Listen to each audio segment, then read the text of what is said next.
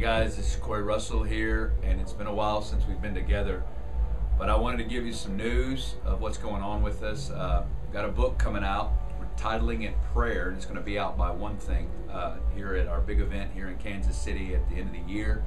I'm really excited about it. We've been working so hard on just finishing it up these last this week and next week, so we're in a real grind right now. And it has just so ignited me again about calling this generation to the place of prayer. God is sounding an alarm in the earth, and as I'm writing this book and going through it, it's just inside of me like no other time.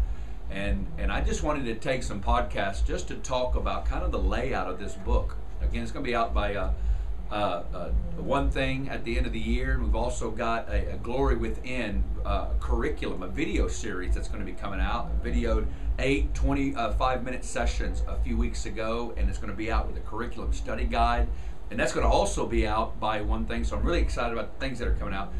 But I wanted just to start today, and then we're just going to build some podcasts based on the book called Prayer. And I can't find a better word to sum up what this book is about. It's the call to prayer.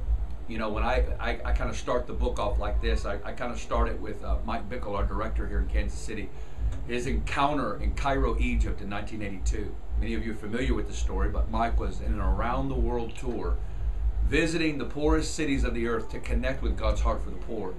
And when he was in Cairo, he was in a hotel room just praying one night, and the fear of the Lord filled the room, and the presence of God was so thick on him he couldn't even move, and his spirit began to tremble. And the Lord spoke a phrase to him, and he says, "I will," and he felt the weight of "I will," change the understanding and expression of Christianity in the whole earth in one generation. And that's a powerful and that's a packed phrase. I mean, I will change the understanding and expression of Christianity in the whole earth in one generation. And in this encounter, the Lord began to talk to him about several heart standards, not the only heart standards, but heart standards that have been minimized and must be restored in this hour. And the Lord began to give him the acronym, began to give him I for intercession, and H for holiness, and O for offerings, and P for prophetic. And Mike's in the encounter saying, "Yes, Lord, yes, Lord, yes, Lord." And he says, "You've only said yes, but you haven't done it." He says, "Many have said yes, but have not done it." And then he says, "Beware lest the brethren steal this from your heart." And then he says, "I'm inviting you to be a part of a work that will touch the ends of the earth."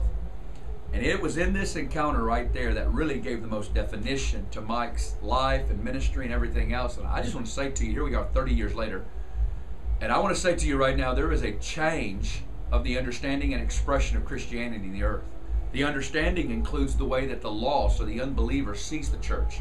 For the most part, unbelievers see the church as mostly irrelevant, mostly boring, and mostly having nothing to do with their lives. But that's going to change. There's also coming a change of the expression. That the way that we function and the way that the church operates is going to see a dramatic shift. I believe the way that we understand church today is going to look a lot different in a decade. And this is only going to increase because God is the sovereign God, the Genesis 1 God, who is going to see to it to change things before his son's return. He's doing it, and I believe with all my heart that at the heart of this change is the call to corporate prayer, is the call to prayer, individual prayer and corporate prayer. And I believe this is the seedbed that's going to give birth to this change of the understanding and expression of Christianity. I mean, we're seeing it explode right now all across the earth. I mean, beloved, every day on the Global Day of Prayer, there are 220 nations filling stadiums all over the world that are gathering together to cry out for another Pentecost to hit the globe. We're seeing so many 24/7 prayer ministries birthed. We're seeing so many missions organizations that are understanding that for the great harvest, for the great commission to be fulfilled, it is going to take day and night prayer.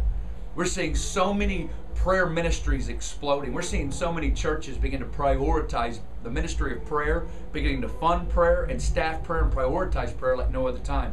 It's an exciting time, and it's just the tip of the iceberg.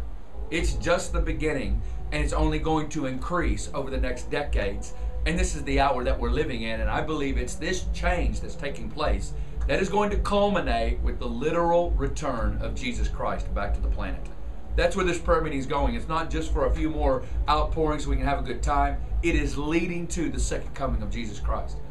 That's really that's kind of the main premise of the whole book, and that's what we're going to be talking about throughout this book and through these podcast series, is giving you a vision of the revelation of intercession from Genesis to Revelation and how God's going to do it. So I'm excited about going on this journey with you, and I invite you to be a part of it. Bless you.